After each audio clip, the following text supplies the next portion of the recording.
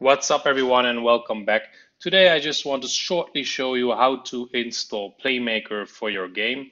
And in the next video I will also show you how to add the ecosystem, which gives you the option to access many more actions to improve your game even further. So let's get right into it.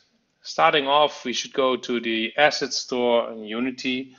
Here's the link and we just will search for Playmaker. And Playmaker will actually pop up quite on top. It's quite famous. Many people have downloaded it.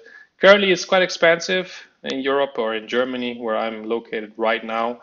It's 58 euro. And sometimes it's also on discount. So hopefully you can get a discounted price, which would be good. Once you add it to cart,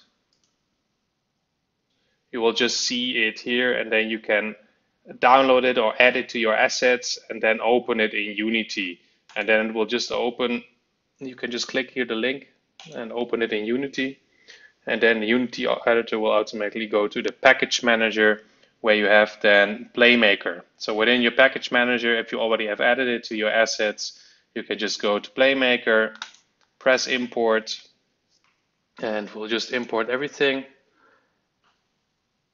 This will take a little while. Speed up the video here. Once Playmaker finished importing, it will pop up this Playmaker window in which you have to press install Playmaker, and the latest version, the current official release, is the 1.90. You just click this, I made a backup, go ahead. This depends on your project. It's better, of course, to make a new project with this. If you already have a running project, make a backup of this project and then install it.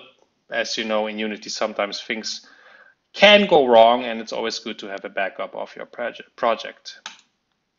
Anyhow, I made a backup, and I'm just going to install Playmaker here. Let me just fast forward this. So after you have the final version now of Playmaker installed, the menu at the top will also change, and it will give you the option to have the Playmaker Editor. For some reason, it pops up this window again. Let's just close that, and let's dock this somewhere where you can start working with it. I usually have it here in the bottom, but whatever fits for you. And at this point, I can select any object in my game and add a FSM and start using Playmaker. For example, doing the move action, move object to a certain target. And well, in all the other videos, it will be explained what you can actually do with all these actions. Well, thank you for looking. Please install Playmaker. In the next video, I will show you how to also add the ecosystem, which will give you much more options. Thanks for watching.